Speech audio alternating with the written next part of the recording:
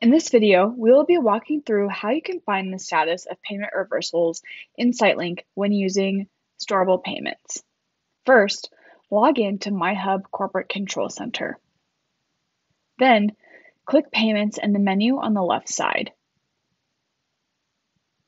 Select Transactions.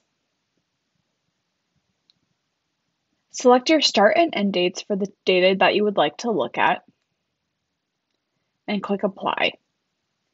Now you will see a list of all transactions and the status of each transaction.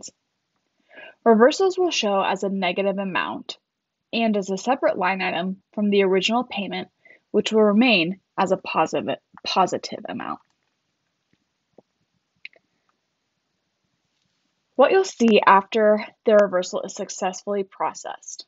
A couple of things to know is the time of day that you complete a payment reversal will affect what you see in SiteLink.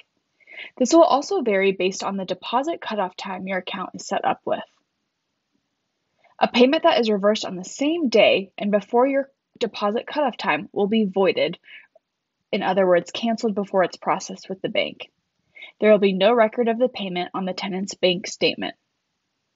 A payment that is reversed after your deposit cutoff time will be handled as a refund. The original payment will be deducted from the cardholder's bank account, and the refund will be credited back to them within a few days. Now we'll go into some reports that will be important to look at. The first report we'll look at is a ledger history report, which I've already run. On this report, the payment will show up as a reversed payment. Next, we will look at the daily deposit report. In this report, refunds show up in the refunds section on the bottom right.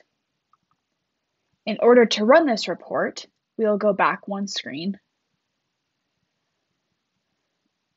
Go back to Reporting on the left-hand menu. Select Web Reports. We will then select all of our facilities or one facility to take a look at and click Next. From here, under the Deposits heading, we will select Daily Deposit and then finalize the criteria for the data we want to look at on the right-hand side and click Export. In regards to bank deposit and deposit details in MyHub Corporate Control Center, it's important to know voids do not flow through to bank deposits.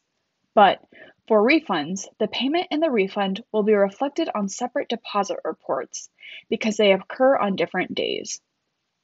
This is why we will want to reference the deposits report for the amount you should expect to see for each deposit. We'll stay on this screen, and under the financial heading, we will click the deposit report and again finalize the criteria we want to look at on the right-hand side and click Export. I already have one run, and this is what you should expect to see on that report. Finally, in regards to tenant bank statements, voids will not show up, but bank activity may reflect the pending void for up to 24 hours. For refunds, the payment and the refund will show up as a separate line item on the tenant's bank statement.